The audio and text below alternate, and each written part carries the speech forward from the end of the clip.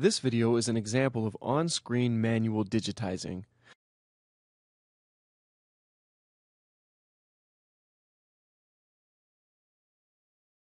Note that as we are digitizing the center lines of the roads, it is being stored into a line vector data set. Additionally, after the road is digitized, it provides an attribute with the name of the road.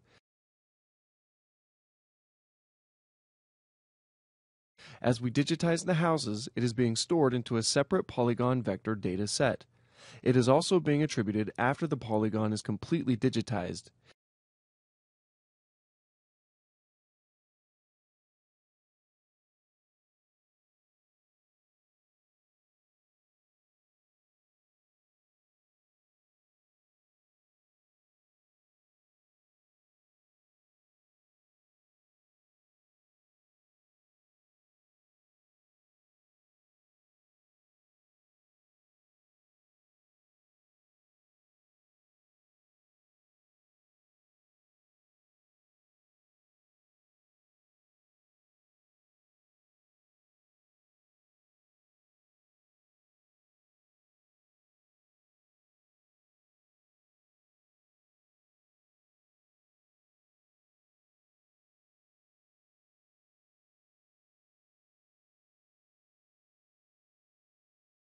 At the end of the digitizing process, don't forget to save your work. Otherwise, all of your digitizing will be lost.